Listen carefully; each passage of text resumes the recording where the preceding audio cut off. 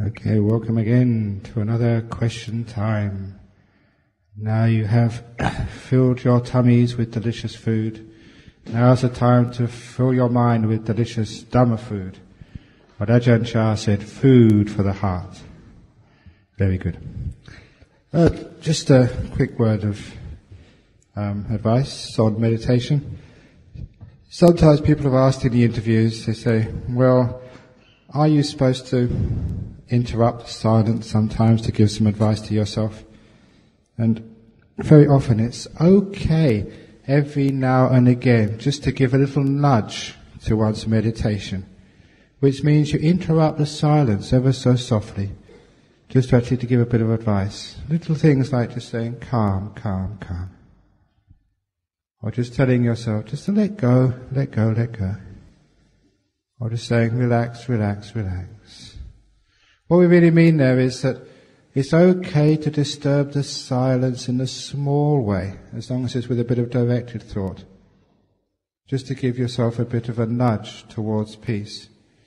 Where we say we're not supposed to have any thinking, we're supposed to be still, it means where we go on and on and on and on, yak, yak, yak, yak.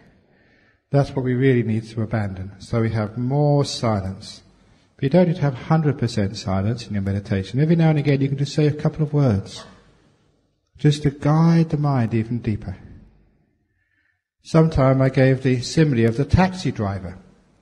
The simile of the taxi driver is this. When you finish this retreat, some of you are going to Singapore, I'm going to Penang. Those of you going to Singapore might order a taxi. And you say to the taxi driver, take me to KLIA. And you say, I want to go not too fast, not too slow, just about sort of maybe 90 kilometers an hour, 100 kilometers an hour. Make sure, because I'm a Buddhist, if you see any cars want to come in front of you, please allow them in first, because I'm a Buddhist. Please be compassionate. Don't talk too much. Switch down your radio. And if you keep on talking like that, that taxi driver, before you get out of the gate, will throw you out. He said, look, you sit in the back, I'll do the driving. Now, of course, I think you've got the simile there. All you need to do to the taxi driver, which is your mind, just give it a few little hints of what it wants to, what you need to do. Just like the taxi driver, he knows how to get to the airport. He knows the best way. He knows how to drive. That's his business. So you just tell him, take me to KLIA, and then you sit in the backs and relax and allow the orders to be completed. In the same way, you tell your mind, please watch the breath. And you leave it alone. So the mind has got the time to watch the breath. You don't say, come on mind, watch the breath. I'm waiting, watch the breath. Come on, you better watch the breath. Why aren't you doing what you're told? Watch the breath. Your poor old mind is working. It takes time. So give the instructions, be quiet, shh, and give the mind all the time it needs to complete your task. It is programming the mindfulness, and often the reason why programming the mindfulness doesn't work is because we interrupt and give more instructions when the poor mind hasn't got time to complete the instructions it's already received. So, during the meditation, you can always interrupt the silence a few times, just by programming the mind, just calm, calm, calm. But don't do more than that. You can say, calm, calm, calm. Come on, get calm. Look, I'm telling you, get calm. Calm, you stupid mind. Then no wonder your mind rebels and you never get peaceful at all. Just like the taxi driver, they throw you out of the car. Okay, that's another bit about nudging the meditation. Now we come to the questions. Dear Ajahn, can a layperson, i.e. not a monk or a nun, sometimes monks and nuns are layperson, because you know my definition of lay people? People who lay around. And some monks and nuns are really lazy, so they lay about monks and nuns, so they're really like lay people, because they lay around. Can a layperson achieve enlightenment? This is to be known, each person for themselves. Try, give it a try, and see if you can prove that for yourself. If I tell you, will you believe me? If you believe everything you're told, you're gullible. And if you won't believe me, it's a waste of time me telling you. So the point is, yes, they can become enlightened. But if you become enlightened, it has consequences. There was one of my lay disciples, he was practicing in Sri Lanka amongst this tradition. And it was a bit of a strange tradition, but the teacher was telling him he was getting all these stages of enlightenment. It wasn't really true, but he believed it at the time. And so he rang up his wife back in Perth saying, "Oh, the teacher just told me I'm a stream winner." That's really, really good. And his wife was very impressed. A few days later, he said, "The teacher's told me now I'm a once returner." That's really, really good. A few days later, he rang up and said, he was a doctor. He said, "Now I'm a non-returner." And at that, his wife got really upset. He said, "Stop it! Please stop there, come home, work, pay off the mortgage before you become a fully enlightened being. I don't want you to leave the world yet, we've got too many debts." But if you do become an enlightened being, even a non-returner, has consequences. Just naturally, you have to keep the 5 precepts, not because you try, you can't do anything else. Now you are sort of just a noble being, and you act nobly, it's your character. You can't do anything about it, you have to keep precepts. So if you become an anagami, a non-returner, you will not be able to have sex with your husband or with your wife. It has consequences. That's why they say, stop it. Don't go further, they say. You won't be interested in money anymore. You're not interested at all. Because just like that Gatikara, who, I told you that story of Gatikara a few days ago, he was an anagami, he wore white, he was not into jewellery or fashionable clothes. The 8 precepts of like not wearing jewellery or adornments becomes natural. You just can't do it, you can't put on adornments, it doesn't make sense to you. So, that's part of being an anagami. You're not interested in money, he just made his pots, lived so simply, and put his pots on, say, on barter. Leave some rice if you want, take a pot if you want. But it was not buying and selling. It's very difficult to do business if you're an anagami. In fact, it's impossible. So there's consequences to that. There's this one other lay lady who was an anagami, and she said there was some misunderstanding. The king's troops came to arrest her son. They actually got the wrong person, but they killed the son in front of her. They executed him. She was a non-returner. She said, it was amazing, it was wonderful. Even though that was my son, who I'd brought up for so many years, even though he was innocent, when the king's soldiers executed him in front of me, I never felt any remorse, any anger, anything at all. I was so peaceful. He said, that's called detachment. That's what happens when you're an anagami. It's not your son anymore. It's just a being you look after. There's no attachment, no me, no mine. So it's powerful. This is actually how you can recognize who is an anagami, non-returner, who is an arahat. If you see that somebody, like there's a monk, and his mother dies or his father dies and he gets all upset, he's obviously not understood the Dhamma. They're not really the enlightened one yet. So there's consequences to enlightenment. But of course the major consequence is you're happy, you're peaceful, no more suffering. So you can become an enlightened person, but do you really want to? Do you want to give up your music and all your food and all your nice little things, your nice little treats? After a while you say, yes, I do. So yes, you can. The doors of the deathless are open even to you. I'll talk about enlightenment more tonight. Ajahn, you mentioned that meditation is good karma. What if the meditation state is not great and merely struggling at watching the breath? Does it still contribute to good karma? Is the karma measured by the state of one's meditation sitting? Thank you and sadhu. Now you probably heard this teaching before, that karma is intention. That's the most important thing about karma. So if you have the intention to actually give a donation to the temple, but somehow or other it just disappears, someone robs the donation box. Actually, I haven't seen where all those Ajahn Powers have gone. But it doesn't matter, because you've had the good intention, and so it's always you got the merit already. It's the same when you're sitting. You've got the good intention to watch the breath. But where's the breath gone? I don't know, someone's taken it. Just like the Ajahn Powers, who cares? But they haven't really stolen it. They've taken it away to change it into Australian dollars, and then they can send a check. I told you, the check's in the mail.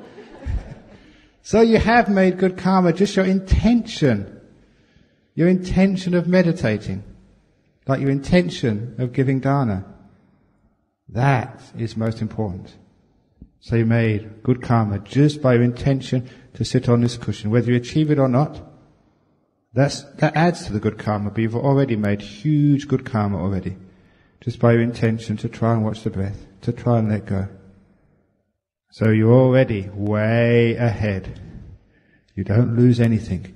That's why I said there's no such thing as a bad meditation. There's only no meditation. That's bad. You don't even bother to sit down. If you sit down, you walk, that by itself already is huge good karma. So well done. You've all made lots and lots and lots of good karma. Dear Ajahn, apart from Malaysia and Singapore, what other countries do you spread the Dharma? It is believed that the West is pumping millions into third world countries, e.g. Mongolia, to Christian organizations. Are Buddhists too complacent? There is so much to be done. Thank you with metta. I am teaching in many countries. I teach in United States, in Europe, in Czechoslovakia, in Alaska, even in Africa. Via the internet. It's a wonderful tool. I can just sit in my monastery and give a talk. And you give one talk, it goes all over the world. Isn't that marvellous? And it's marvellous to do this. We don't need to pump millions into building big monasteries and big churches. Or meditation centres are accepted. And I just thought about that once I started. I thought, you better stop.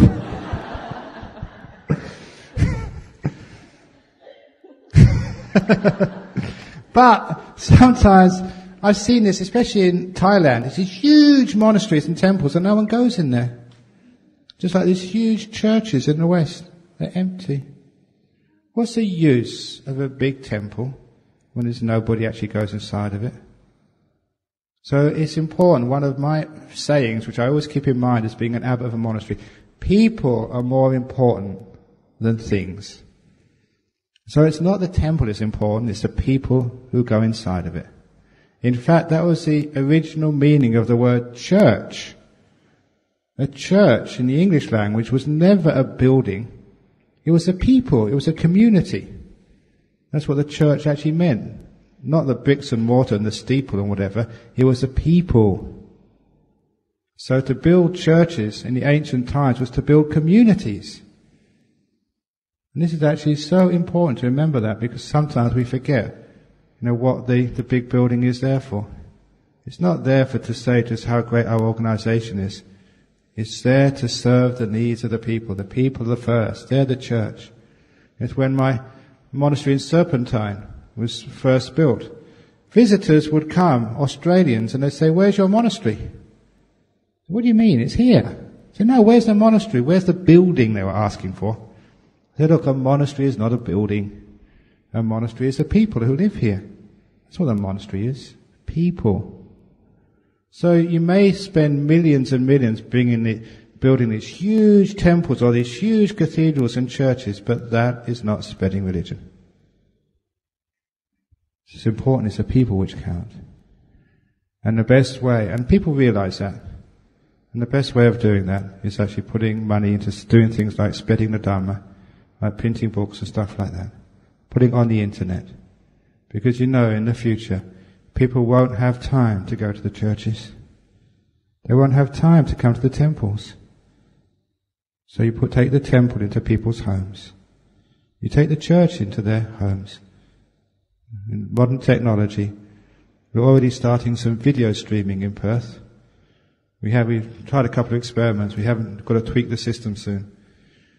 Soon you'll be able to see Ajahn Brahm or the monks in Perth just live on the net. So when it's a Friday night talk there, you'll be able to see it in Malaysia, either live or later on in the evening when you're free. Doesn't that make so much sense?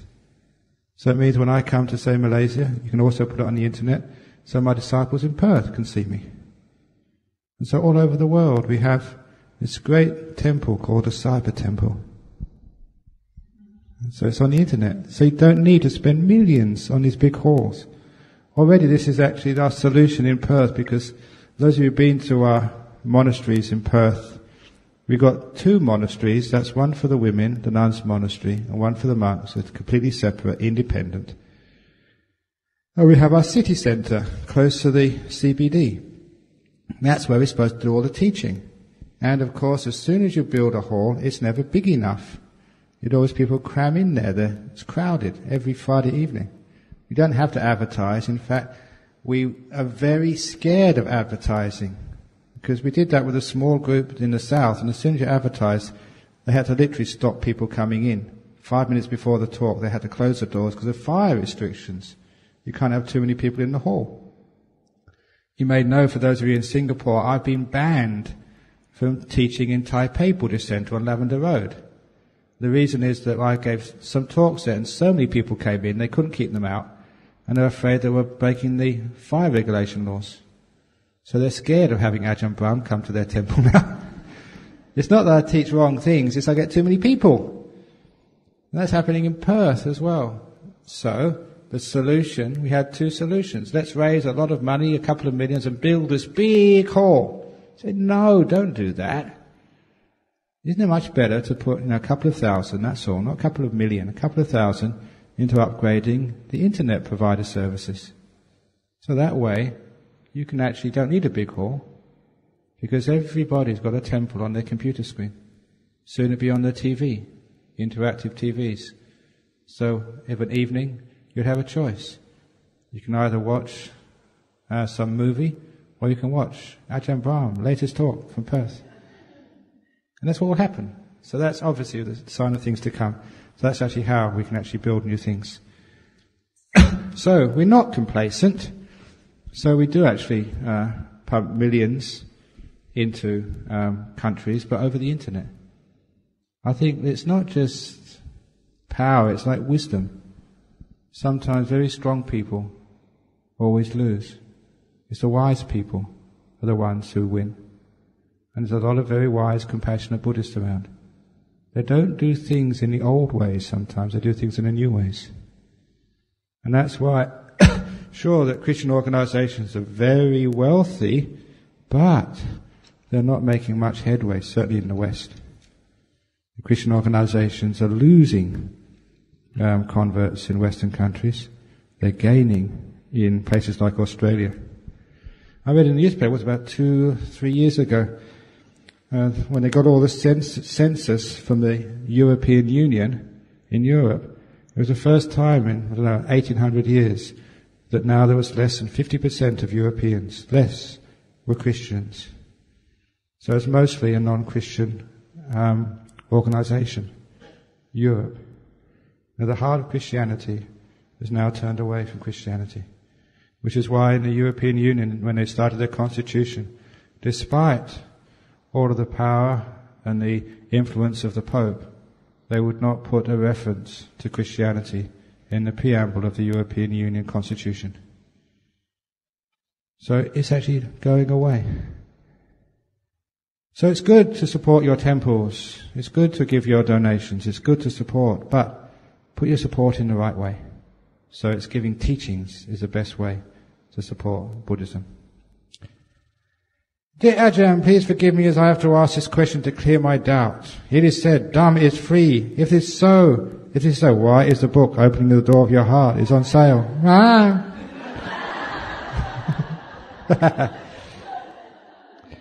I'm going to change the title of the book.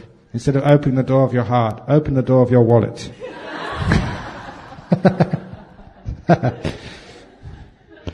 By doing so, they consider those who might not be able to afford, but yet are interested to read this book.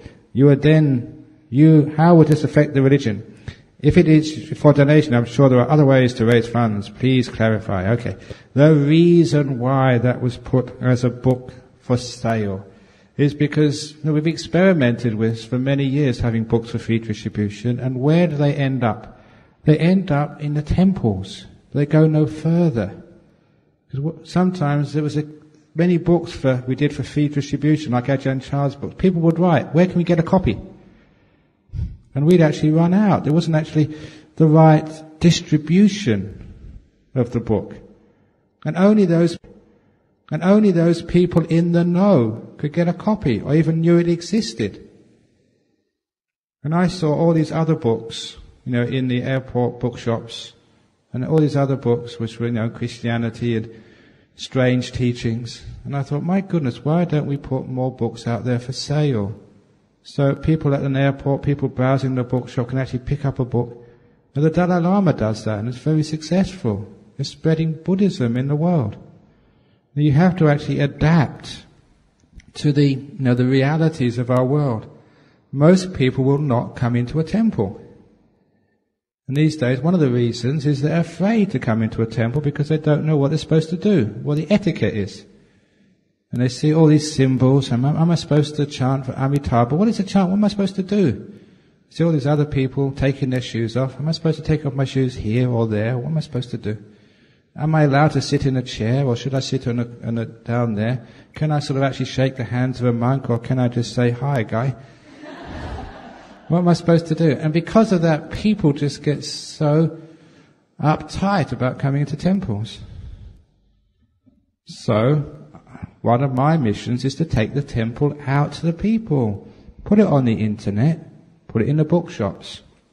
And the only way you can do that is actually by getting a publisher, and the publisher sells the book. Of that book, the royalties, which I'm supposed to get, which all goes to our Buddhist society, I think for the ones coming to Malaysia here, about 50 cents per book. That's Australian. So what's that? About $1.50. $1.50 per book, yeah. Because most of it goes in the bookshops, the distribution network, the publishers. So you don't, the monastery doesn't, or rather our Buddhist centre doesn't get much out of that. But the point is there that it does get it out into the bookshops. And you get good results of that. Already, there's 2 schools in Perth.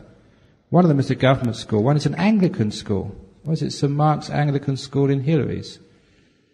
The fellows saw it reviewed in the newspaper because it was a book for sale. And he bought a copy, he liked it so much, he's reading out about 2 or 3 classes in the school, in an Anglican school, a Christian school. That would never have happened if it was a book for free distribution just in my temple. Even the Premier of Western Australia, Dr. Jeff Gallup, because like in Malaysia, Australia is made up of states, it's a federation of states. And each state has its own legislature, its own government, and each state is actually quite powerful. The federal government looks after defence and foreign policy, but many of the decisions are actually made by each individual states. So he's quite a powerful man. So he got a copy of the book and he wrote back to me saying how much he liked it, a personal letter. And when I saw him a few weeks later, he said, Ajahn Brahm, my favourite author, which is very nice. And you're influencing government that way. Apparently, I've met his Minister for Planning, and she said to me, he said, you don't know how much he's been influenced by Buddhism, because in the cabinet meetings, whenever there's an argument, as there will be in politics, the Premier, he shuts us all up and says, be quiet, we should be more Buddhist about this. Which is great. I mean, you actually make an influencer. So in order to influence people, sometimes you have to publish. And my hope, my Christmas, New Year's resolution is this, because the Premier of Western Australia, Dr. Gallo, he's a very close friend of Tony Blair. In fact, he was Tony and Cherry's best man at their wedding. They went to Oxford together. So my hope, he's going to send a copy of my book to Mr. Blair. Mr. Blair's going to read it and give it as a Christmas present to George Bush. And that way I'm going to save the world.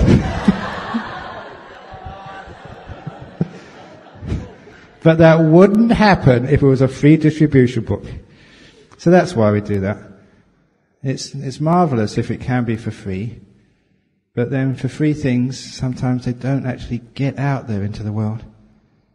Unfortunately, that's the way of the world. We made a compromise there. So like the Tibetan Buddhists do that. So we're going to try and see how that works. So please, I apologize if it's on sale. We don't get anything out of this. But what we do get, all I get out of that book is a sore hand. The number of copies I've signed. But we're trying to get Dharma out there into the world. That's why we said it. Get it in the bookshops. Is that okay? I can actually see the other side of the story about selling things, but sometimes you just have to do that. I can't see any other way of doing it. Because we live in a materialist world. And bookshops will never you won't see any books in borders for free distribution. So you have to do that. Next question. Under Buddhism, you are supposed to reduce your attachments to worldly things like relationships and material things. Would marrying and having a family then be against this, i.e. creating, taking on more attachments and making it more difficult to practice the path of letting go? How do you reconcile these two seemingly opposites?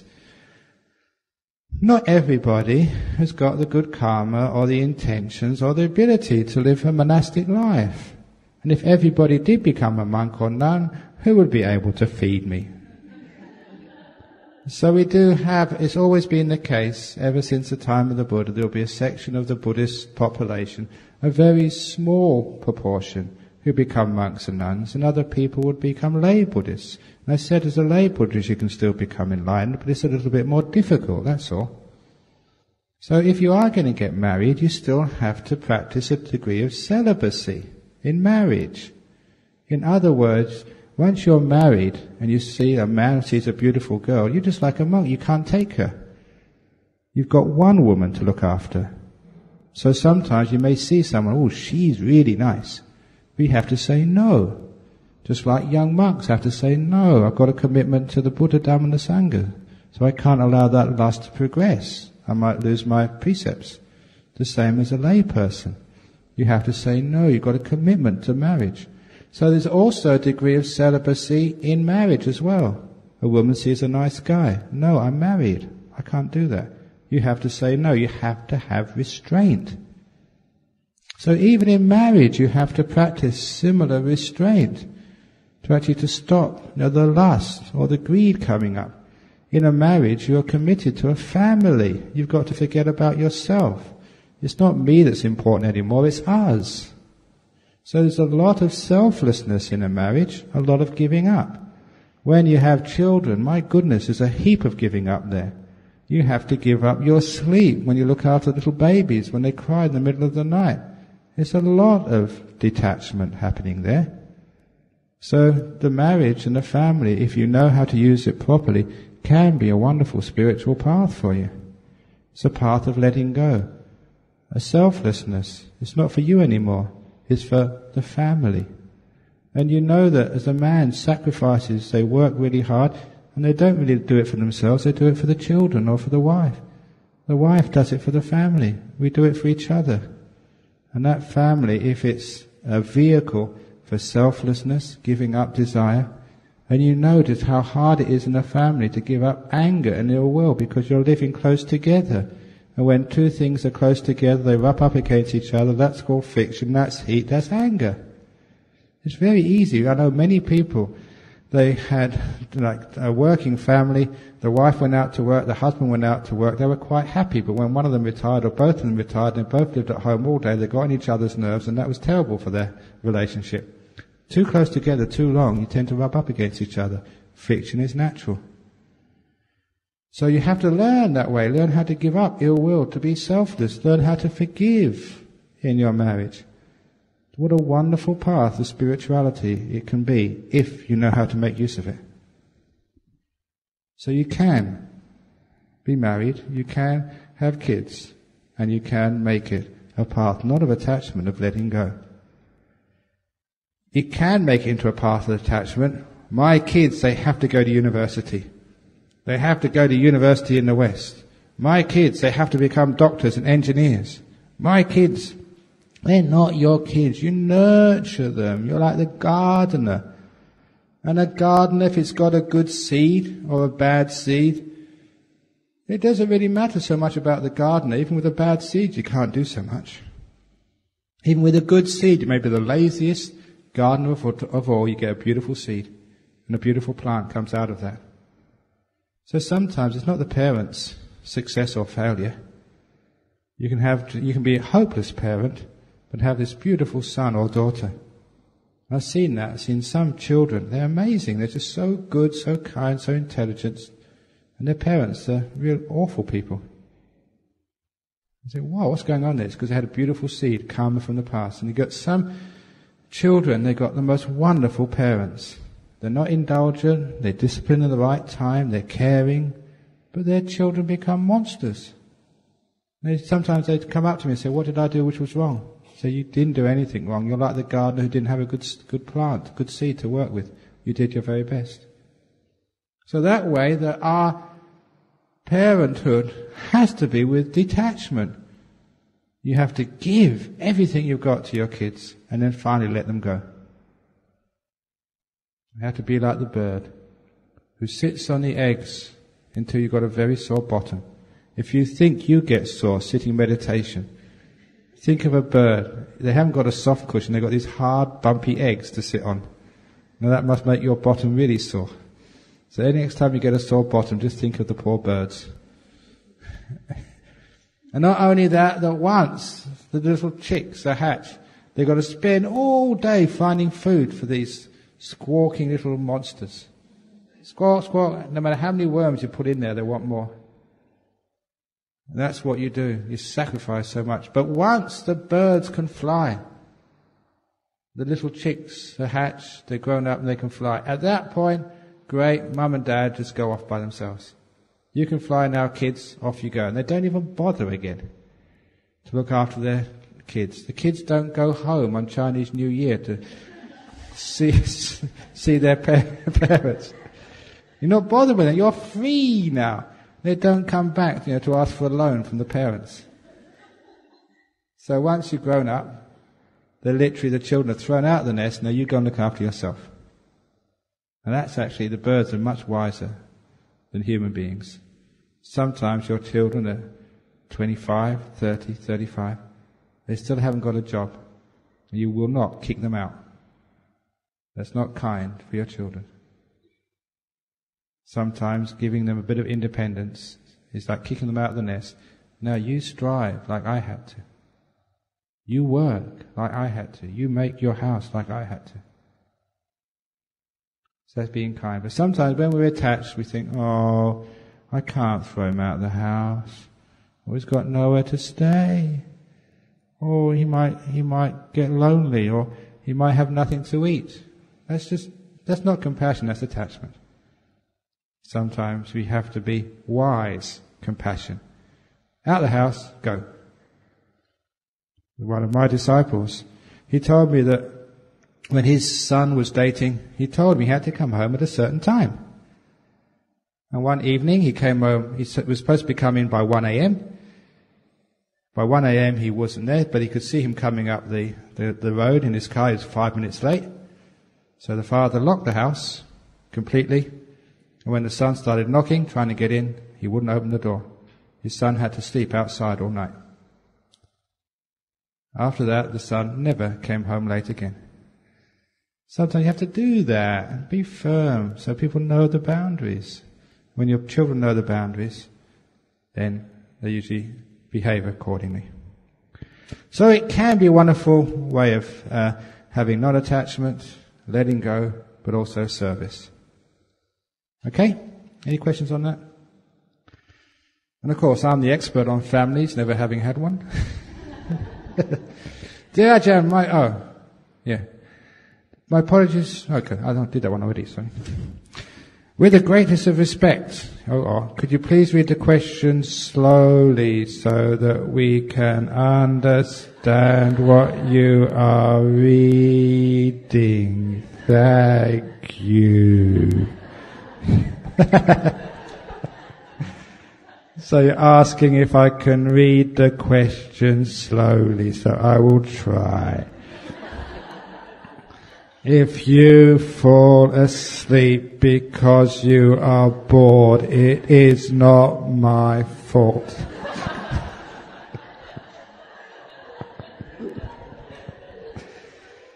Dear Ajahn.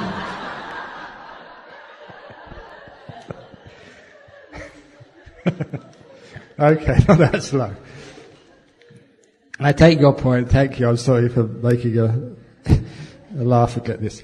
Dear Ajahn, if we meditate in a group, we are disturbed by the noise of cushion dropping, coughing, etc. If we meditate alone, we're afraid of being alone. Please advise sadhu. It is a classic case of the fault-finding mind. The fault-finding mind, if I'm alone, I'm lonely. If I'm with someone else, I'm crowded in. If we turn the air conditioners on, it's too cold. If we don't turn them on, it's too hot.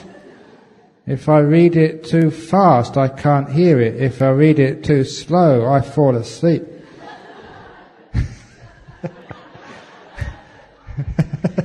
It's true, isn't it? We got fault-finding minds. So the point is that it is good enough. If the cushion drops, that is wonderful. It wakes me up. If I meditate alone, it's wonderful. I can have a bit of a rest when I nod off.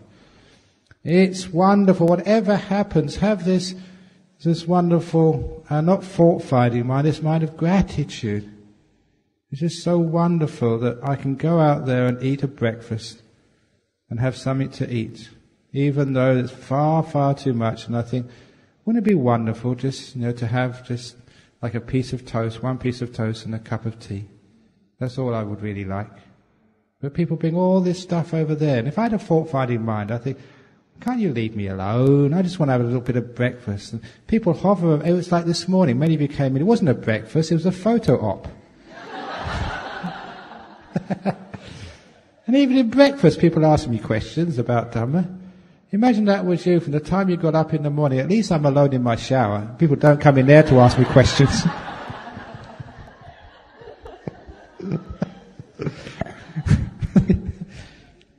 But I don't have that fault-finding mind.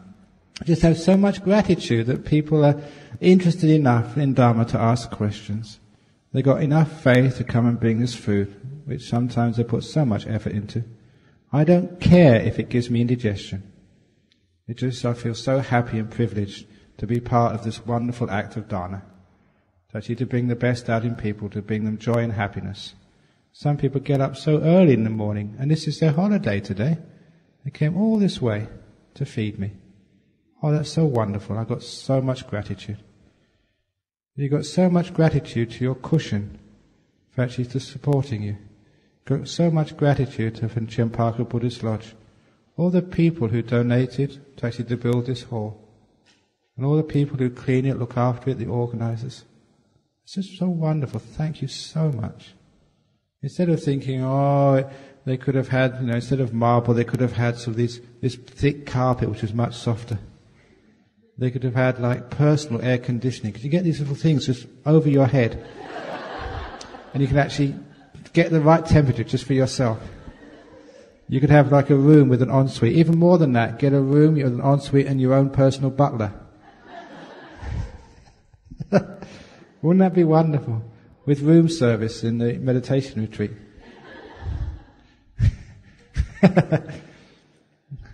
Now the point is, you can always find fault if you have a fault-finding mind. So instead of having a fault-finding mind, we're actually so wonderful that a person is actually meditating next to us and trying their best. If they cough, I'm so sorry, it's just wonderful that you've actually managed to do so much non-coughing throughout the time you've been on this retreat. I'm so grateful for all those times you haven't dropped the cushion. Thank you so much, little being sitting next to me, my friend in meditation, my companion on the path. So it's impossible to get ill will or hatred. Even when somebody coughs, it's so cute the way you cough. So the point is that we don't disturb the world, we don't disturb others, we don't disturb life. It's not life disturbs us. It's not the sound of the cushion disturbs our meditation. We disturb the dropping cushion. We disturb the cough, that's all. So this is what happens. If you've got a fault-finding mind, wherever you are, it's not good enough. Even in jhana, if you've got a fault-finding mind, only second jhana. When can I get into third jhana? Some people like that, you know. Some people like that, you know. Request for CDs. Oh, this is a CD request. Must be in the wrong box. But it's so wonderful that you wrote this anyway. I'm not going to find fault with you for putting it in the wrong box.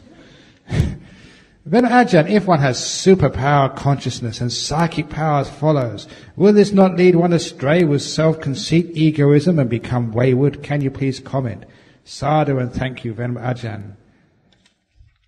Do you think I know who wrote that question? No, but if you have superpower mindfulness and you start having conceit, you will not be able to maintain that superpower mindfulness. Actually, conceit, I should have mentioned this yesterday on the point of a talk of anatta, but conceit in Buddhism is very powerful, very beautiful. It's the three conceits. The first is what most Western people think is conceit. It means I think I'm better than you. That's only the first type of conceit. The second type of conceit is thinking I'm worse than somebody else. In Buddhism, that's the same as thinking you're better, thinking you're worse. That too is being conceited. When I heard that, that's brilliant. How right the Buddha was. Sometimes we only think that being better is conceit, but thinking we're worse is also conceit. Have you ever had that inferiority complex, either at school or in this meditation retreat? You see the person sitting next to you, they sit so straight. They sit there for hours. It's not fair. And that's conceit, thinking you're worse. And also the third conceit is thinking one is equal. Wow, that really blew me away. All this thing about all beings are created equal. That, according to Buddhism, is conceit. Brilliant. Because you don't measure yourself at all. We're not equal. We're different. We're not the same. We're equally valuable. We've got equal potential. We've all got Buddha nature. But we're not the same. That's just conceit. So that way, so the Buddha was brilliant. He was saying, don't measure yourself against others at all. You are immeasurable. How can you judge yourself against somebody else? It's like in a school, how can you judge grade 12 children against grade 1 kids? Are the people in grade 12 better than the grade 1 children? Of course not. It's just they've been in school longer, that's all. The kid who comes top of the class, the kid who comes bottom of the class, is the kid who comes top better than the kid who comes bottom? No, they're equally valuable. This is, again, one of the stories. I'm just going to pause for some water. There's a monk in Thailand who I think he's passed away now. When I heard his story, it was just such an inspiring story. Because this child, when he went to grade 1 in his school, after 1 year, he couldn't pass. He was so unintelligent or so stupid. After 1 year in grade 1, the teacher, just with the best will in the world, just could not pass him. He flunked grade 1. I don't know how you can flunk grade 1. Maybe you're not good at plasticine, or I don't know what it is, or drawing or whatever, but he couldn't pass. So he had to do it again. He repeated grade 1. For a second year he failed. And the teacher, no, he's not able to go up to grade 2. So they gave him a third try. 3 years in grade 1. And after the third year, no, you just can't set him up. He didn't pass grade 1 with 3 tries. So there's no point in trying again, so they threw him out of school. He was obviously just not competent. And even in the villages in Thailand, the villagers realized if he can't even pass grade 1, he probably won't be able to learn how to plough the fields. He's actually useless. So what they did then was most useless people like that in Thailand, they would send him to the monastery and ordain him as a novice. It's not all novices become novices because of that.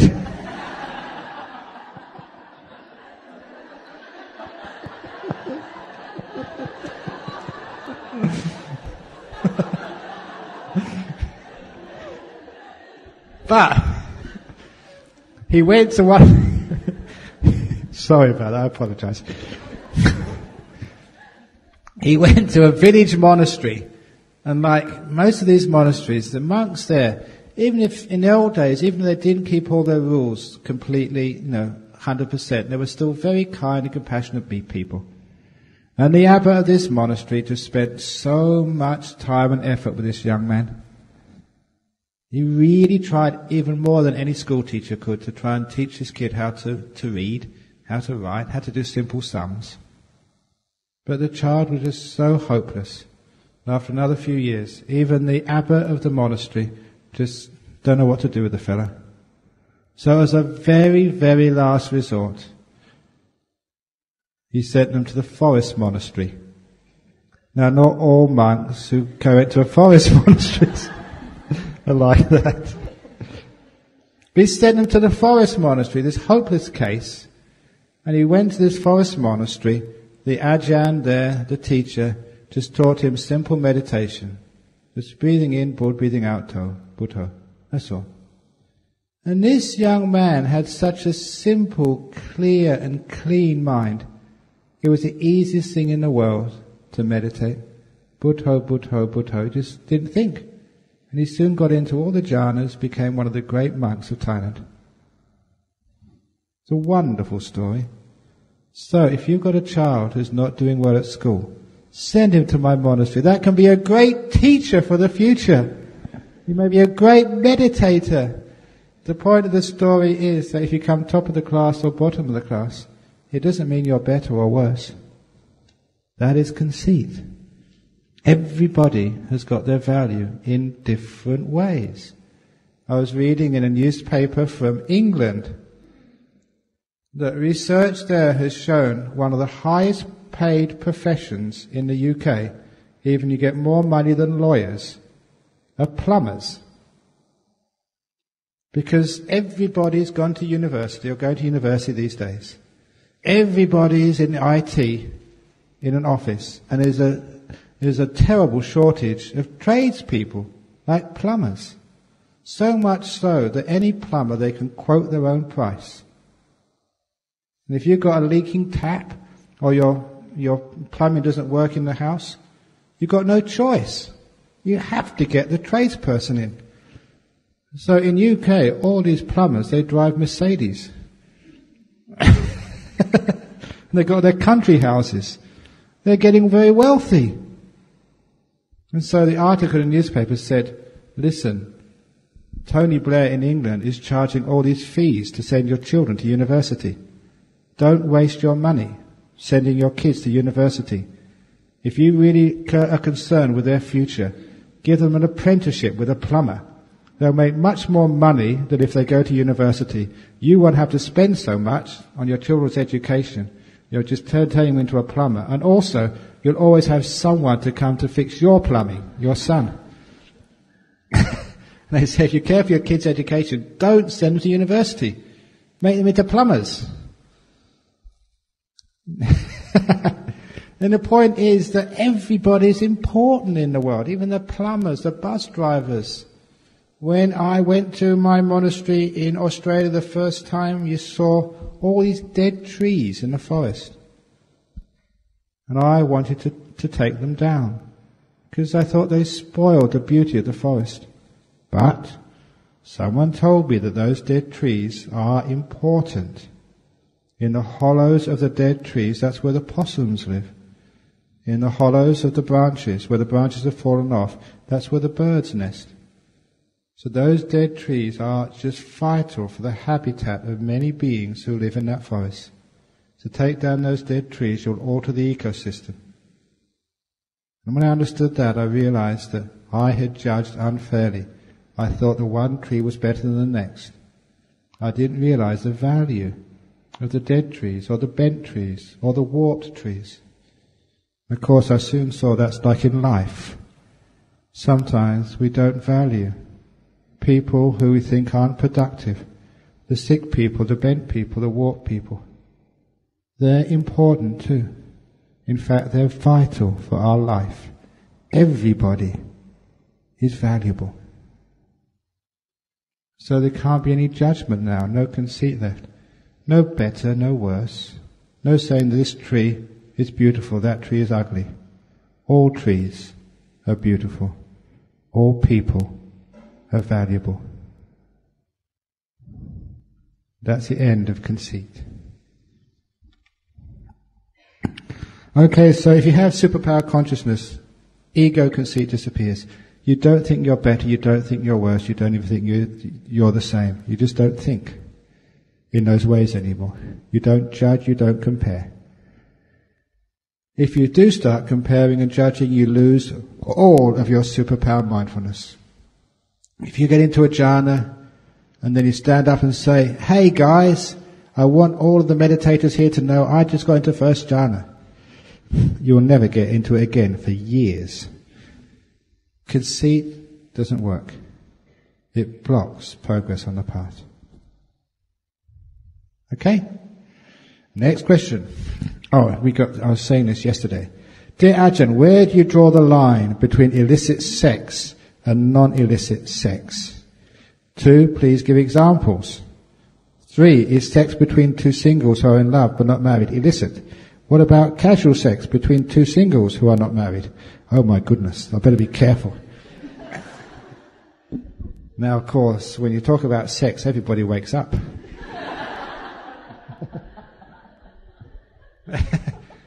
Where do you draw the line with illicit sex and non-illicit sex? Oh my goodness. Okay, illicit sex and non-illicit sex.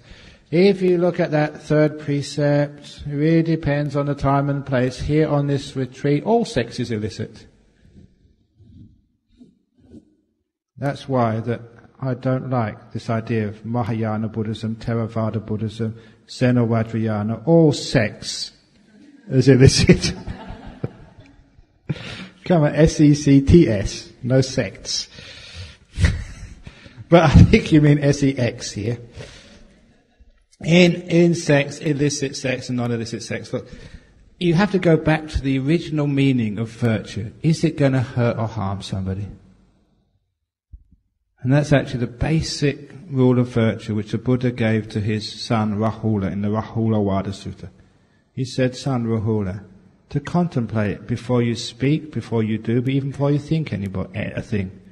Is what I'm about to think, say or do for the harm and benefit of other beings, including myself, or is it for their harm? If it's for their harm, then don't do it. If it's for your harm, don't do it. But if on contemplating you realize that what you're about to think, to say, to do is for the benefit and happiness of others or for yourself, then do it." It's a very beautiful basic premise where all virtue comes from. It is even more important than the 5 precepts. So we look at sex. Is that going to help or harm, or is it going to serve? In your relationship, your husband and wife is part of being married.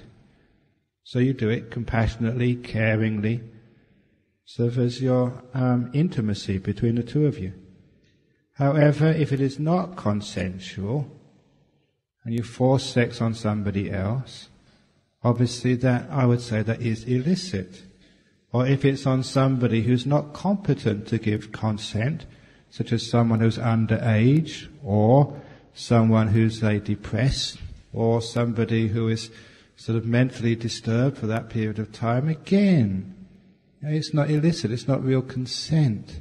So I would draw the line there. It has to be consensual, and it also has to be consent of a person who is able to give that consent. So if it's underage sex, like elderly people with a young person, certainly no.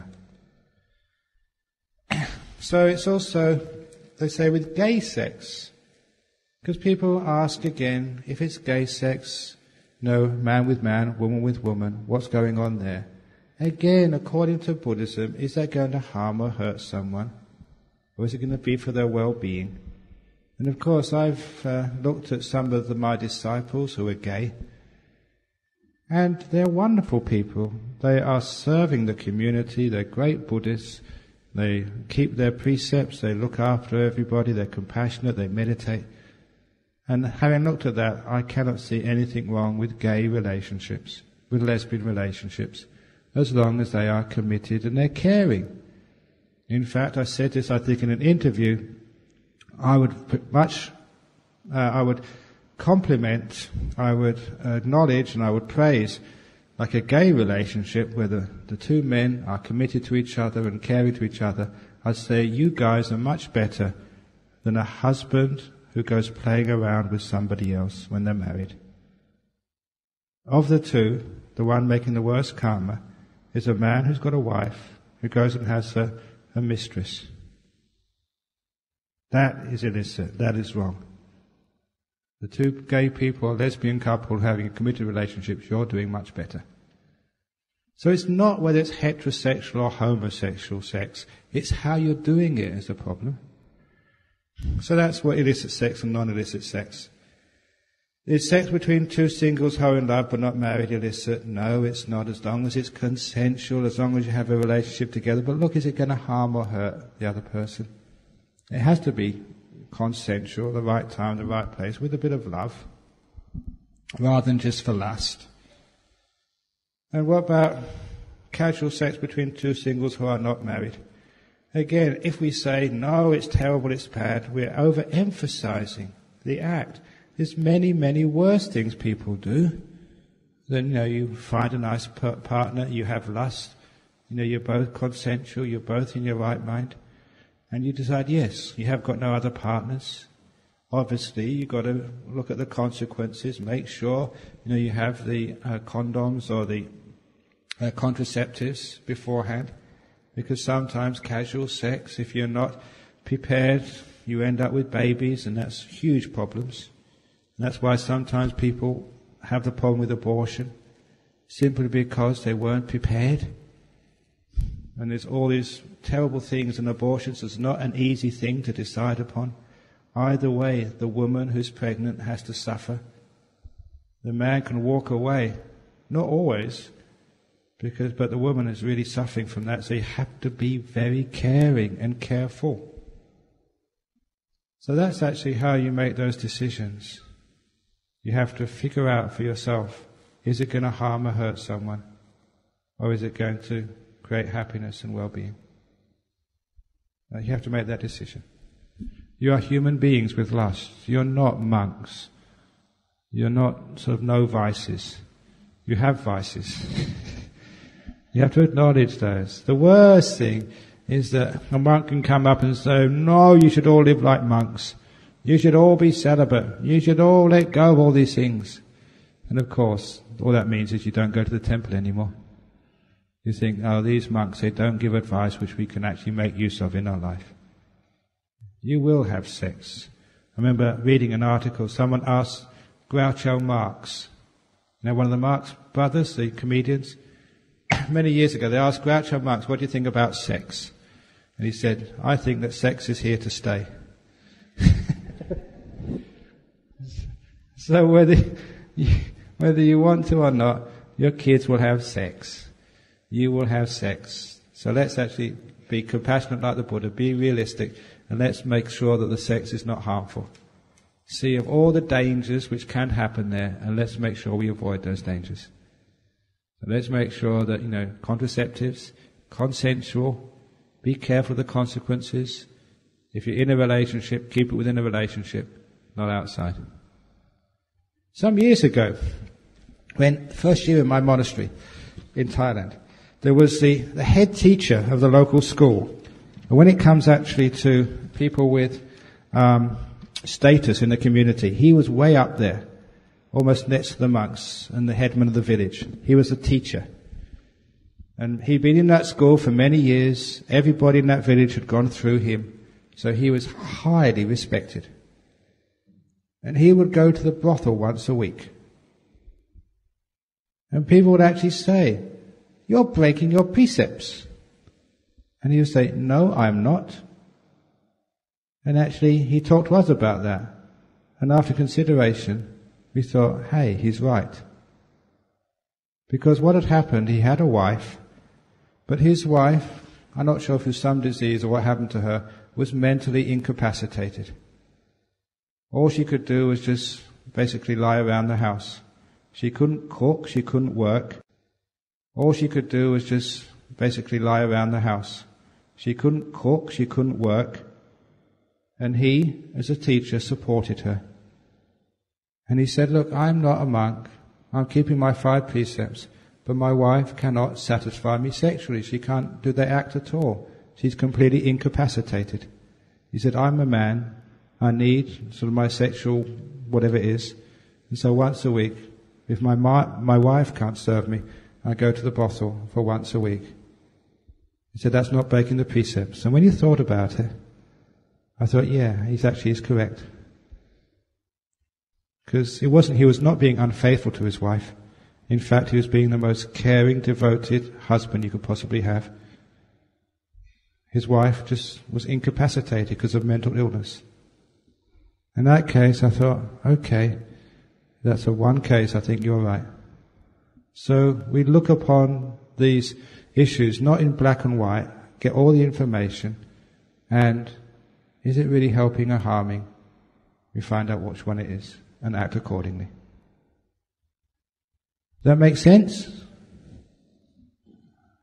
Any questions on that? Yeah.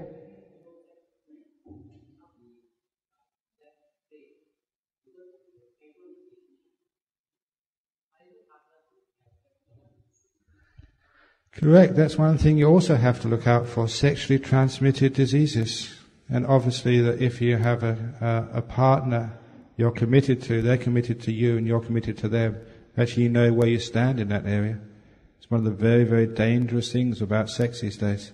It doesn't come without a price tag. And sometimes that price tag is your life. So you've got to be careful. Yeah?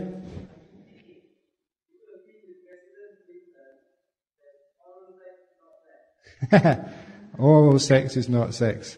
Someone asked, what's oral sex? And they thought, just talking about it.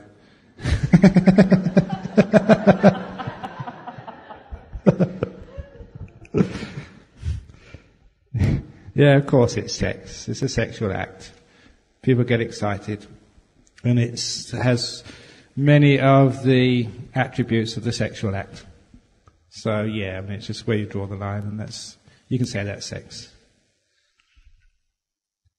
Okay, but oral sex is talking about it. I like that line when I read that. Dear Ajahn, reincarnation. I read a senior lama reincarnated into 2 persons. Please explain. That's called schizophrenia. Please, 2. Split personality, isn't it? That's what I thought. No, it's impossible.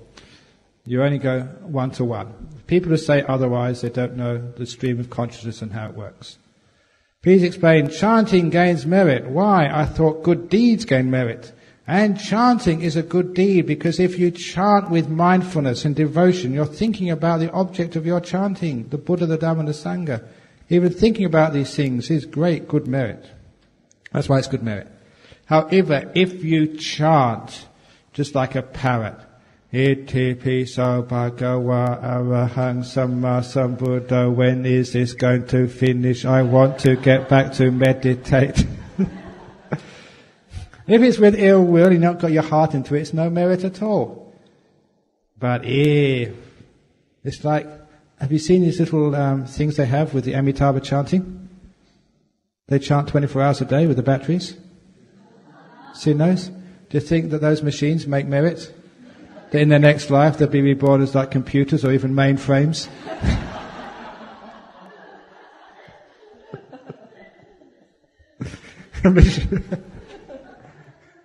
Perfect chanting. No, that's just a machine.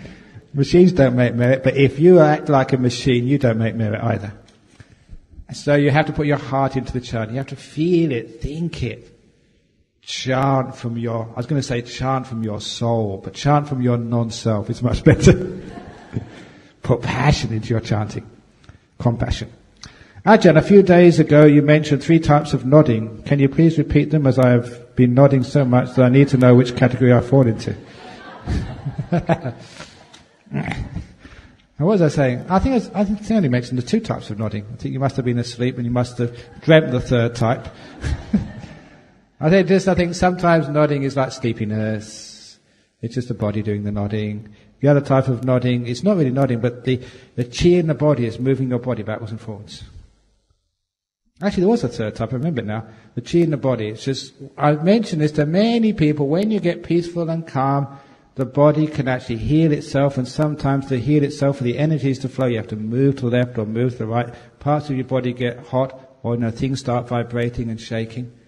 That is just the chi, the energy flowing in the body. Leave it alone, you'll feel great afterwards. I think the 3rd type of nodding was actually when you get piti, like a shaking with beautiful bliss. Piti is like energy, the bliss which comes in deep meditation. Sometimes you shake like that.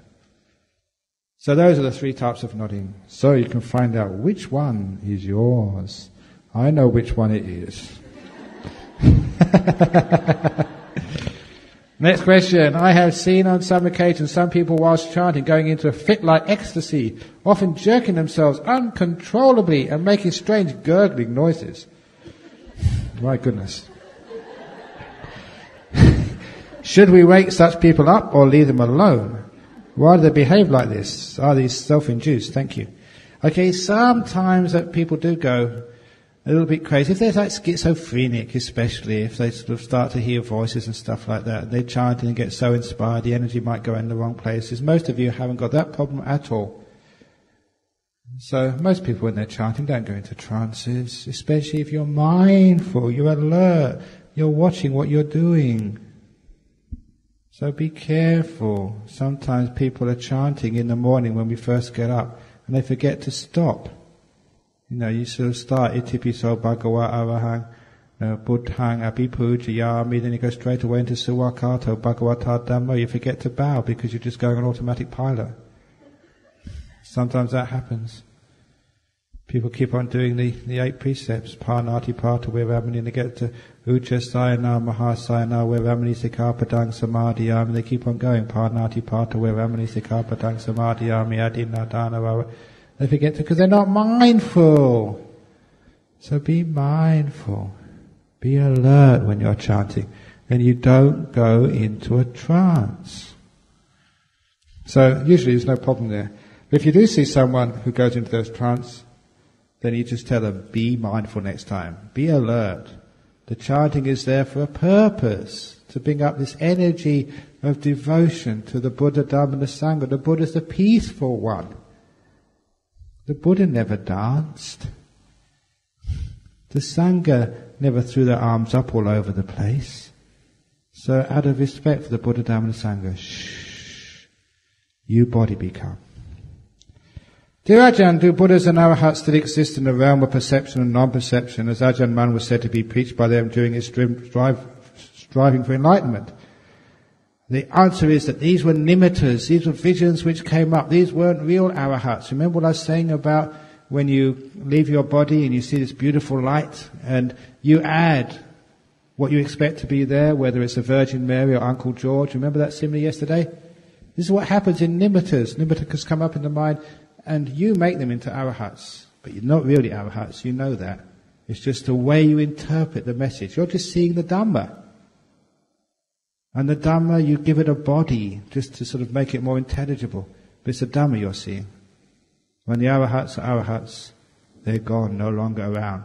They say that again and again, this is my last life, there's no more of this. They disappear, no longer to be seen. But the Dhamma still exists. So what Ajahn Brahm then, he was seeing the Dhamma, not the people. Is it all right to be attached to triple gems? So much that I dreamt of Ajahn so many times. Isn't that nice? Yes, you can be attached to the triple gem. The Buddha said this triple gem, the Eightfold Path, is like a raft which takes you from one shore to the next shore. If you are travelling in the raft of the Eightfold Path, it is good, wise policy to be attached to that raft, especially when you are in midstream. You can let go of the raft when you're an arahat, but please do not let go of it before then.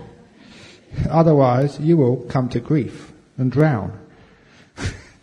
So attach to your precepts, attach to meditation, attach to wisdom, attach to your teachers, attach to jhanas, attach to mindfulness, until you can say, I'm an arahat. When you can say that, then you can let go of them, but you find you can't anyway because that's you. You become the path. The point is that some people say, oh, attachment is bad, I've got to let go of everything. They let go of their precepts, first of all. They let go of the things which, not the things which are good for them, the things which are bad for them. They keep those, they let go of the good things. They let go of their precepts, they let go of their meditation. Let go, let go, let go. So I'm going to just watch the television and let go. I'm going to eat as much as I can. Let go. I'm not attached to my figure. I'm not attached to my health. I'm not attached to my job. That's stupid stuff. So, if you have a vehicle, you've got to be attached to it. You can't let go midstream. So, you attach to the raft until you've taken you across. Then you can let go. So be attached to the triple gem. In Vajrayana, my friend told me his teacher is the Dharmakaya of Maitreya Buddha. His teacher has a lot of disciples and tells his experience of psychic powers and claim many have gone to hell criticizing him. Comment, please. If anyone criticizes me, I forgive you straight away. I've already told you this. I forgive you in the past, in the present, and in the future. So you can criticize me tomorrow, know you've already been forgiven. I give you credit forgiveness. You have unlimited credit to criticize me as much as you like, and I'll always forgive you. So that way you can never go to hell for criticizing me. Isn't that wonderful? So the trouble is, when I hear that, I'm not sure who the teacher is, but I say, well, if you believe in me, you go to heaven. If you criticize me, you go to hell. That sounds like one of the cults to me. That's actually true, because a good teacher would never say that. They'd say, no, you can actually go to heaven. You believe in me or you don't. Believe in the Dhamma, the truth, not in me. Ajahn Brahm is just a bundle of 5 khandhas. That's all he is. He eats baked beans and mashed potatoes in the morning because I was born in England. It's not my fault. My genes. So that way, you don't worship the person. You worship the Dhamma. So it could be that your friend is the Dharmakaya of Maitreya Buddha. It's not Maitreya Buddha, just the Buddha is the Buddha is the Buddha. So if you're the Dharma of the Buddha, then actually that's your teachings. The teachings are the main thing. So you worship the teaching, you never worship the person. That's why the people said, this was a problem with Wakali, one of the Buddha's disciples, who had so much faith in the Buddha, just wanted to follow him around just to look at him all day. And just gazing at the Buddha, or just had so much happiness looking at the face of the Buddha. And after a while the Buddha said, look, Wakali, you didn't become a monk to be attached to this old body which is stinking, which is falling apart. It's to the Dhamma. And that was the Buddha who told Wakali, he who sees the Dhamma sees the Buddha, Wakali. That's who the Buddha is, the Dhamma, not this body. And eventually Wakali understood, became an arahat. So it's not the teacher you worship, it's the Dhamma. And no teacher has a franchise on the Dhamma. You can't patent the Four Noble Truths and say, I am the only one who can teach this. You have to learn it from me. I am the only way. You can't get the franchise. The truth is like the air. People can bottle it and try and sell it, but that's being stupid because the air is all around you. It was found recently in the UK, this company, I think it was a subsidiary of Coca-Cola, was selling this bottled water until they found out it was literally taken from the taps of the Thames Valley Water Authority, put in a bottle and sold as spring water. Coca-Cola was doing this. It was from the tap, my goodness, but they were putting it in a bottle and selling it. That's like some religious teachers. The truth is the air. It's there for you to breathe. I don't own the truth. Find it out for yourself. I'm trying to get rid of disciples, not gain more. So you can criticize me as much as you like. Please go for it and leave me alone. So that's the problem there. Sometimes it sounds like if you tell your experience of psychic powers, good monks don't tell about their psychic powers. And the reason why is because they don't want to gain more disciples. It's not just a marketing ploy. Sometimes that's what it is. I tell you all my psychic powers. My goodness, Ajahn Brahm's got psychic powers. Our teacher's better than your teacher. Nah.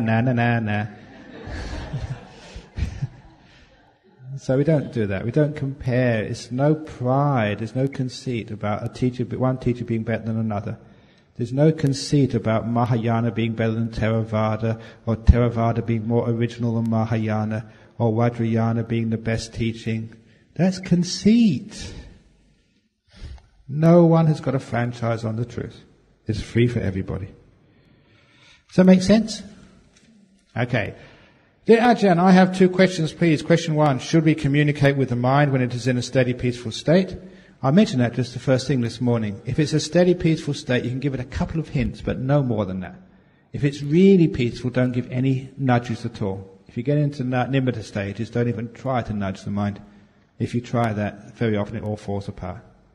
But in the early stages of the meditation, you can nudge it a little bit. Give a couple of orders to your taxi driver and it works. How do we get the peaceful mind to be back in the normal state quicker when coming out of meditation? Look, it's so hard to get the peaceful mind. Try and get the peaceful mind back to the normal state slower. Enjoy it as long as you like. However, if you're out there in the world and you're meditating, you get very, very peaceful. You just got to ease yourself back into normal consciousness. It takes a while. Sometimes you've got no choice of the matter. I tell the story when I did my 6-month silent retreat. Imagine how quiet and peaceful I got for 6 months. Never saw anybody or spoke to anybody. And then as soon as I finished my 6-month retreat, everybody wanted to find out what I was up to. What did you do? What did you see? And so people started talking to me. And it was just so hard. I had a headache for 3 days. Because I had to get my mind moving again. I had to start thinking. And that was just so hard. So I forced myself to start thinking again and start speaking, because I had to. And that's why it gave me a headache. It would be much better actually to take it over a whole week or something. Next time I do that, I give myself maybe a week to come out. The calmer you are, the more peaceful you are, the longer it takes, obviously. So just allow it to happen naturally. Dear Ajahn, I have heard from Christian friends that Christian preachers and spiritual healers have been able to heal the sick. If there's no creator God, where do they get the powers from to heal the sick? Why is it that the Buddhist monks with great powers do not heal the sick? Of course we heal the sick. My goodness, we do all this chanting. Many people actually get healed much better by Buddhist monks. Is it not an act of compassion to heal the sick if they're able to do so? Please enlighten us on this. I have healed many sick people in my life. Continue to do so. If anybody has any doubts about this, let's come back to science. There was an experiment done in USA. It was I did have this quote, I think it's in the Journal of something psychiatry in December 1998. It was an experiment which was done in many hospitals in the US to see the effect of distant healing, either chanting or praying. It was a brilliant experiment. They wanted to find out whether this praying, healing business actually works. And so they got Buddhist monks, they got Christian priests, they got Jewish rabbis, and indigenous Indians, Red Indians, the shamans. They gave them a list of names. Half the names were fake, just made up. Half the names were patients in the hospitals of California suffering from AIDS. Those patients who had AIDS, half of them were on the list, half of them weren't. And they did not know that they were being prayed on or chanted for. It wasn't just Christians, it wasn't just Buddhists, it was Jewish rabbis and even indigenous Indians. And they gave the doctors in his hospitals a very simple questionnaire over the 2 weeks or month of chanting or praying, whatever else the religion did to heal their sick. The questionnaire was, in those 2 weeks, is that particular chanting or praying, whatever else the religion did to heal their sick. The questionnaire was, in those 2 weeks, is that particular patient, have they improved more than expected, as expected, or worse than expected? A very simple question. And of course, if it's just one person, it's just up to the doctor, they may not be objective enough. But there was hundreds of these patients. And it was came very clearly from the statistics that the people who were being chanted for, being prayed for, actually got much better. More better than expected. It was so significant it got reported in Time magazine. That's where I first saw it, and I got the original article off the internet.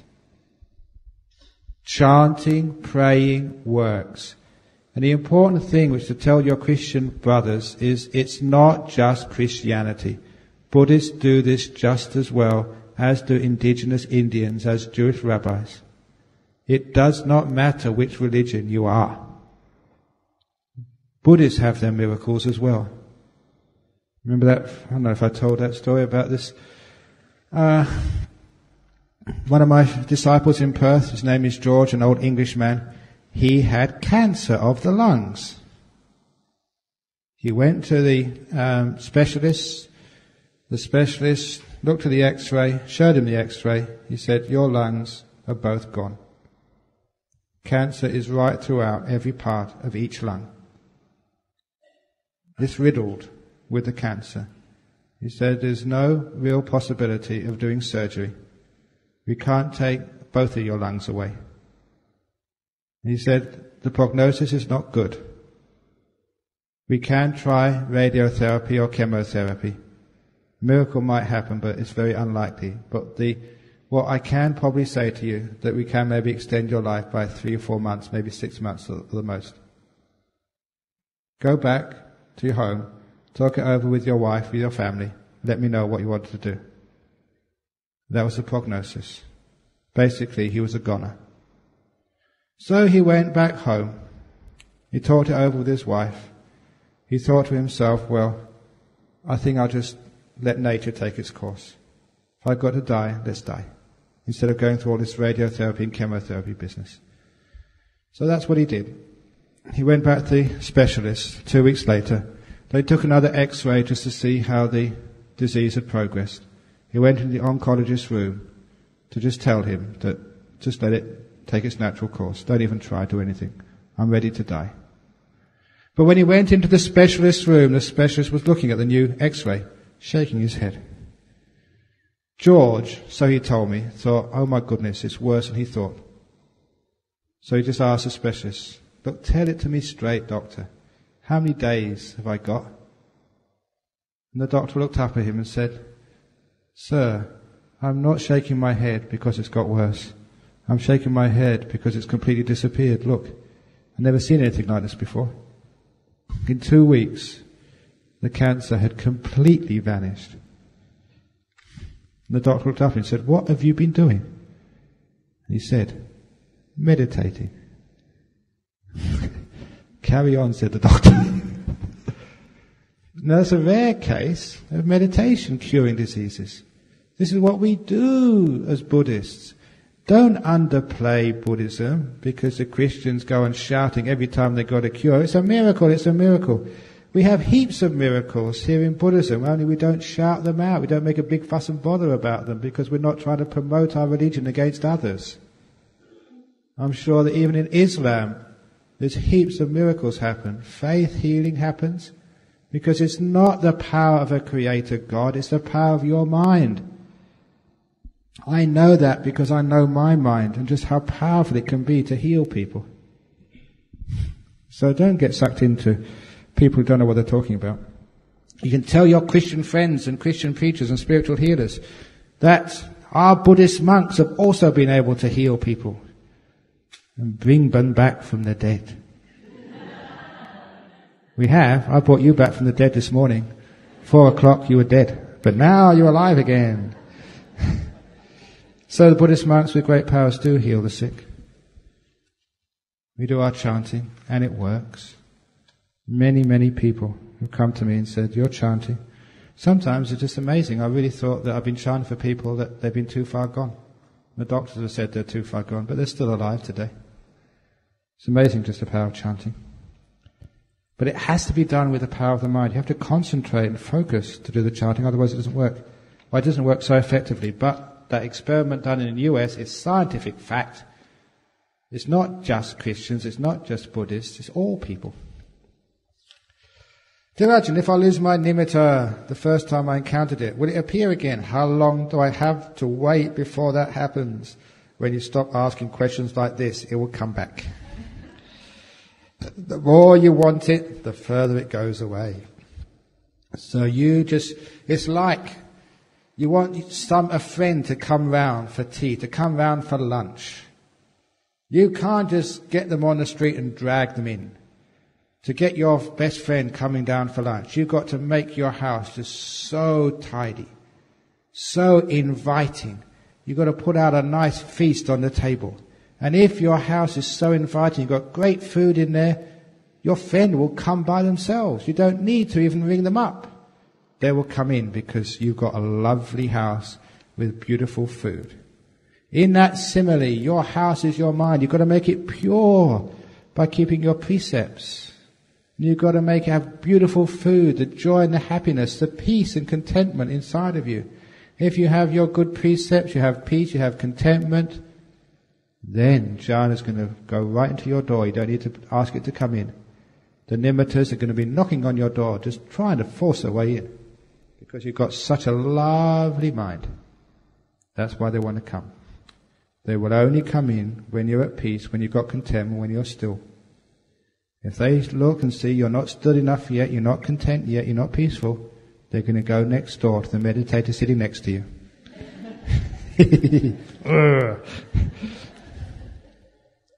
How often can one go into the deep states of jhanas? Can an advanced meditator go into such states at will, or is it a hit and miss affair? Also, you mentioned that a person is oblivious to the surrounding around when in such deep states. How can one be sure to wake up? Okay, if you're a very advanced meditator, it's very easy to go to those states.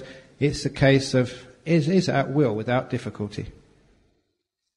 That's actually what the sutras say, that's what it is. But really the best way is if you're either an anagami or an arahat, and then there's no difficulties, because you're not skilled just in actually getting into jhana, you're skilled at getting rid of the obstacles to jhana.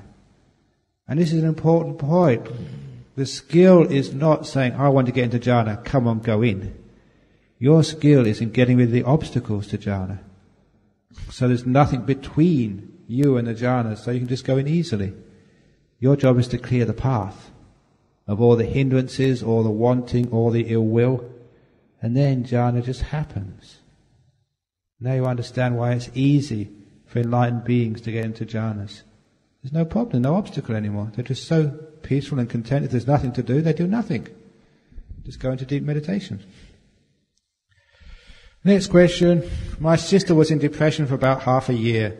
Even seeing a psychologist, being on medication, didn't seem to work for her. I went on a metta meditation retreat, and for a few days she was the object of my metta.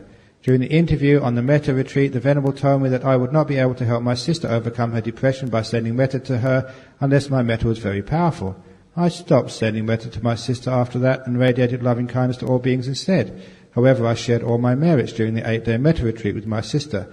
I was pleasantly surprised when I went home to find my sister cheerful, no longer depressed, and she's now on the road to recovery. My question is, can metta help a third party overcome depression, or is it the sharing of merits that works? Thank you. It's actually probably the metta was more strong, but when you're sharing merits, that's an expression of metta. An expression of love is giving. That's why on Buddhamas Day, or Mithras Day, or Maitreya Day, people give each other presents. And why is that? Because it's an expression of love. So sharing of merits is an expression of love to one's departed relations, or in that particular case, your sister. So you were doing metta by sharing merits. It's just one way of doing metta. And she obviously received it. Well done. You can share merits with a third party because it's a way of having metta towards them. You're thinking about them. And just in that experiment done in the US hospitals, if you share merit with another person, even if they don't know it's happening, even if it's a Christian and it's a Buddhist who is sending the metta, they still receive it. It affects them. Next question. If the clarity and brightness of a nimitta depends on the virtues of a meditator, what will be the nature of the nimitta for a criminal who have repented and is leading a virtuous life now? Would it be bright because he's very virtuous now, or would it be dull due to its being tainted by his past wrongdoings? If you've been working in the garden yesterday, but you've had a shower now, what will you look like? You will look clean and sparkling. And that's why if you've recently done virtuous acts, your nimitta will be virtuous. Your mind changes in all moments. It's like some time ago, I was in my monastery in Australia, and I was working very hard. We were mixing concrete to make one of the buildings. And even though I'm the abbot, I still work with everybody else. Just because I'm the boss doesn't mean I can't get my hands dirty. And that's actually great for the bosses to pitch in when there's something needs to be done, so you don't feel that you're somehow superior than your youngest of novices. So we're all mixing the concrete. And of course, if you ever mix cement and concrete, you get this grey smears all over you. When you put the cement into the cement mixer, some of it goes all over the place. Some of it times the concrete is a bit too wet and it splashes everywhere. So my face was blotched with cement stains, and my robes, underrobes were all dirty. And as I went to the hall, I was going to the hall to go and get washed and changed, there was a Sri Lankan woman come. She was obviously quite a wealthy person because she was very well dressed. And she was come to visit the monastery for the first time. And she came to see me and she said, I'd like to see the abbot. Where is he? So thinking quickly, I said, if you go up to the hall there, he should be there. If he's not there now, he'll be there in a few minutes. So I quickly went to my room, had a quick shower, very quickly got dressed in my proper robes, clean robes, went up there and said hello to her. And she sort of expressed her admiration of the monastery, heard my name before, glad to meet me. But just before she left, she said, if you don't mind me saying this, Ajahn Brahm, but some of your monks are not properly dressed. I saw this monk up there, he looked so dirty. Please, you must tell him. I said, oh yeah, I'll tell him.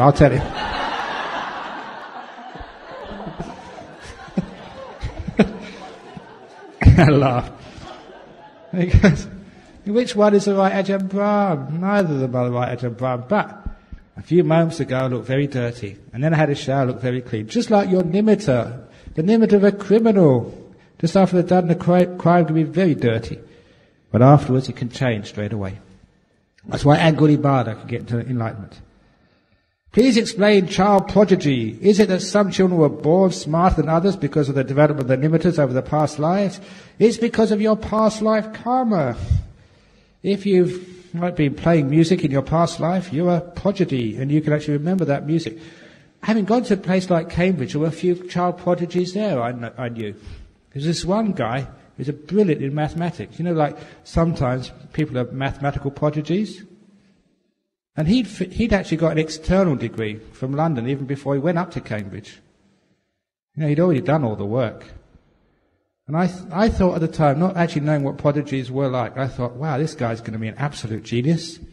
Later on he's going to go so high, he's going to be this great professor, maybe make amazing discoveries. But what happened? He got to that level of a bachelor's, and he couldn't go any further. I think he may have done an MA, he may have done a doctorate, but he was just ordinary from that time on. It's as if what you've learned in your past life, you get to that level extremely quickly. But that's the only level you get to.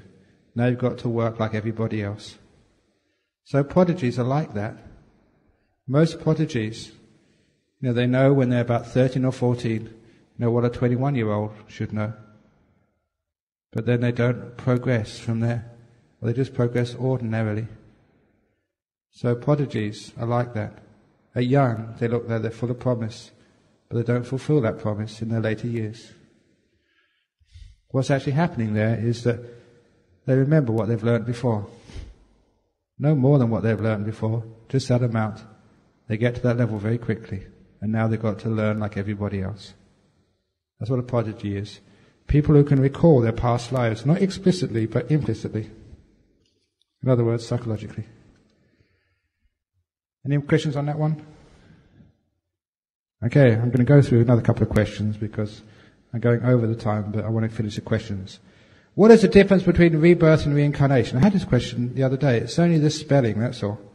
Sometimes people are pedantic. Can they say, oh, you can't say reincarnation because that means it's a soul who's incarnated into a new body. But you can say, because it's a stream of consciousness. That's what the Buddha said, incarnated. It's not a being incarnated, it's a stream of consciousness. So rebirth and reincarnation, I use both words, interchangeably. So it's okay to call it rebirth or reincarnation. And if you don't believe in reincarnation in this life, you would in your next. It's a joke. We have that on a t-shirt in Perth. Don't worry, I never believed in reincarnation in my last life either. 1. Can walking meditation lead to enlightenment? Yes, it can.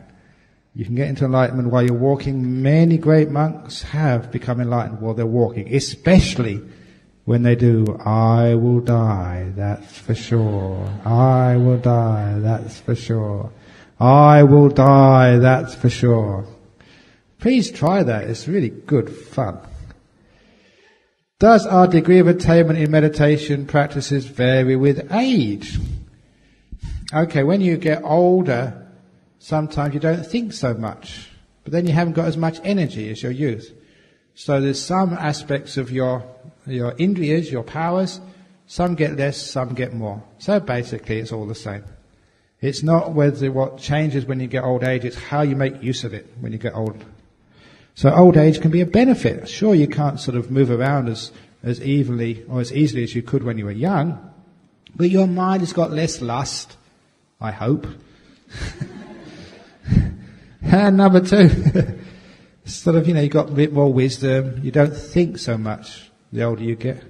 Because a lot of times, the older you get, you start losing your neurons. The brain cells actually start to die. In fact, I read it in the medical journal. I think it was about 23, 24.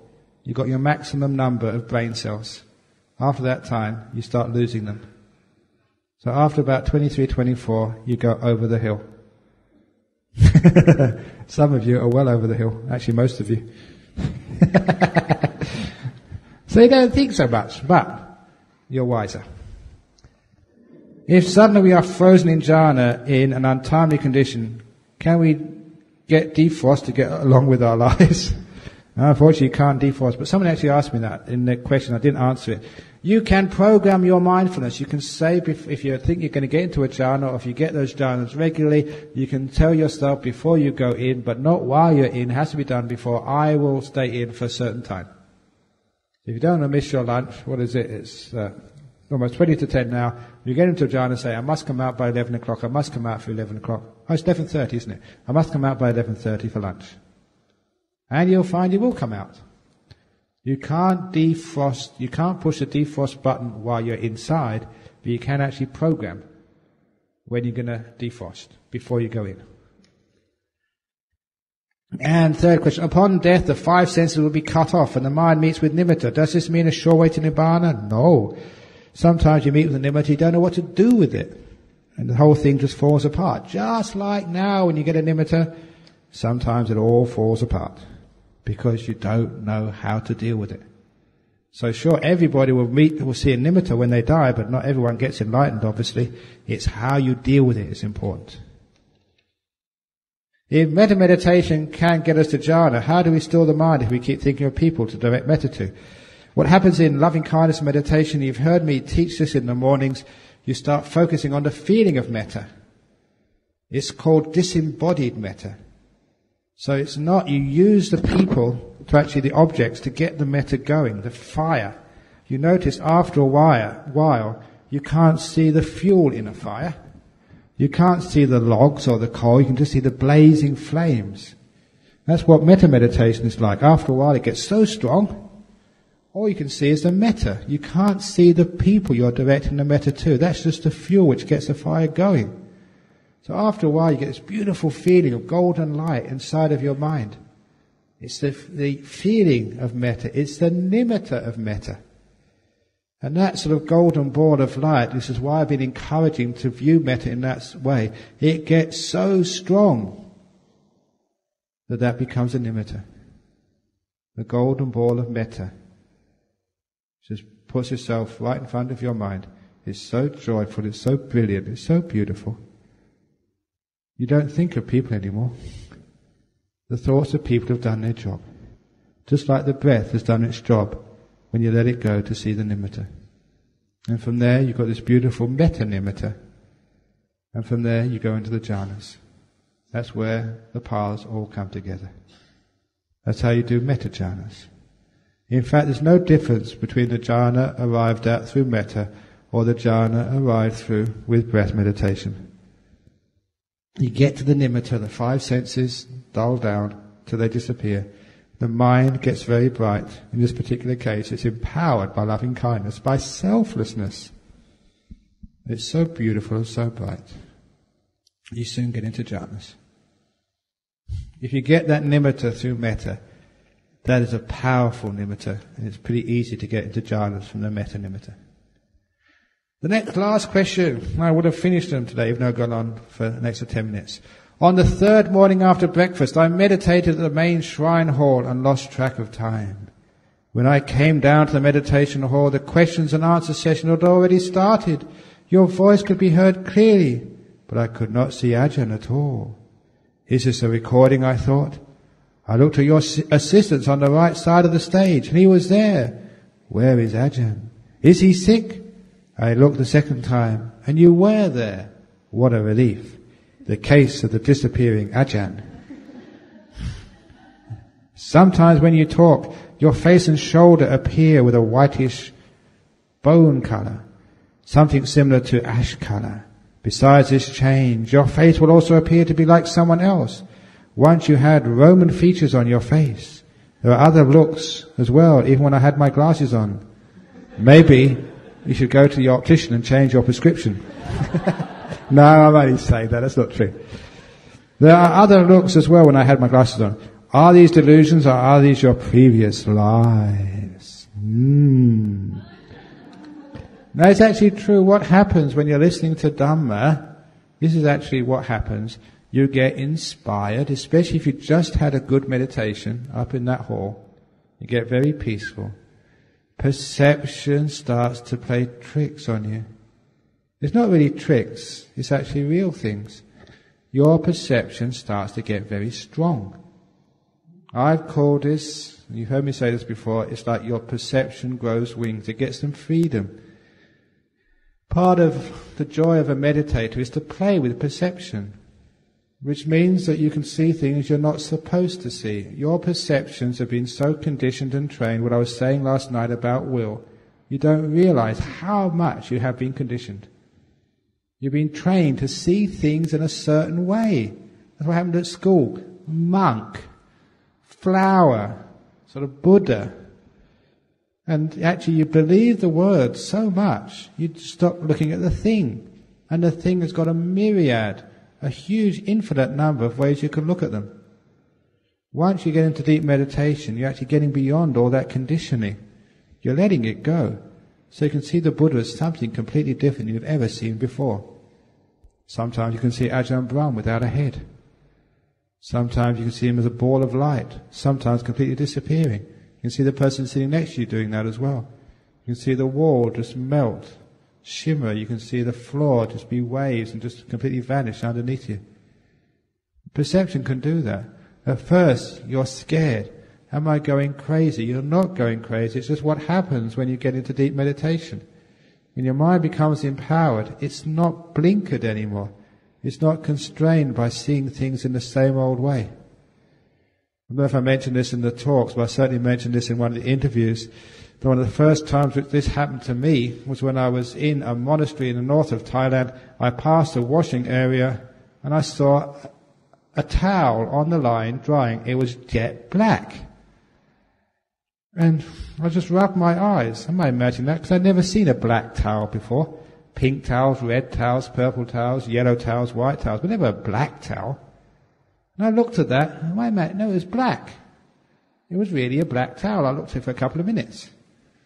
Then I was looking at it, and then it turned into white again. That's weird. I went up to it. It was a white towel.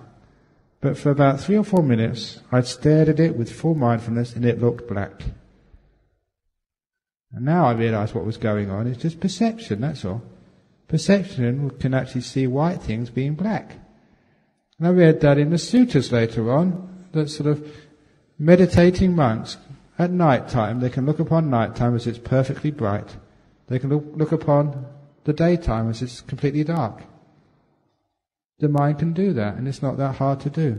When your mind gets powerful, free from the hindrances, you can see things in really strange and weird ways. It's just the mind freeing its perception. So perception can actually do things it's not supposed to do, not trained to do. It shows you just how much you're limited with the way you perceive things. Once you start to do that, as a monk, if you see a beautiful girl, you can look upon her as ugly, very easily. The most ugliest demon. See this supermodel? Ew, yuck, she looks ugly. You can see this poor ugly person and see them as beautiful. Things you hate, you can see their Buddha nature in straight away, the most wonderful, beautiful, kind person. So if an enemy comes up to you with a knife, you can just perceive them as just this bodhisattva, this beautiful being. It's a strange thing if you perceive them like that, they become that. They put down their knife. It's how you can actually be invulnerable to people hurting you. But if you see sort of a friend or that, you can see anything. Your perception can actually just do whatever it wants. And that way you can train perception. Even in the worst of meditation states, you can see it's just ultimate beauty. You can manufacture a nimitta just like that, it's so easy. Because you trained your perception. So this is actually what happens. Now, what you saw there was a very good sign. It shows you your perception is becoming free from its constraints of conditioning. Your mind is getting strong. Keep on going. You can have a lot of fun. And my perception is showing me that it's time for the interviews. I can't see it's 9:45. It's now minutes to now. So it is time for interviews.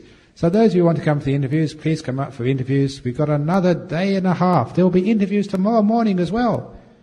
So don't worry, there is time for everybody, because in now time there's all the time in the world.